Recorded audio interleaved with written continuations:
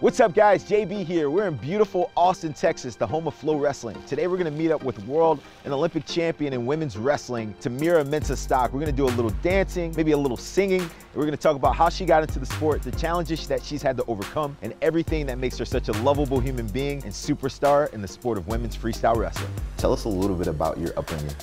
I was born in Chicago, Illinois, but raised in Texas, Houston, Texas. Started in sports when I was in middle school.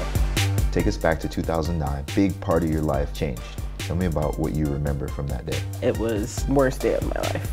I wanted to quit wrestling. I had to realize who I was. So it seems like wrestling was kind of the vessel for you to gain confidence. Wrestling gives me that permission to also be this ruthless athlete. I had a vision when I first started wrestling. I was like, be an Olympic champ and do it kindly. It's hard as a female wrestling when you want to build that family. I want to tell every single little girls, you can be that woman that is beautiful, strong, influential, and just powerful.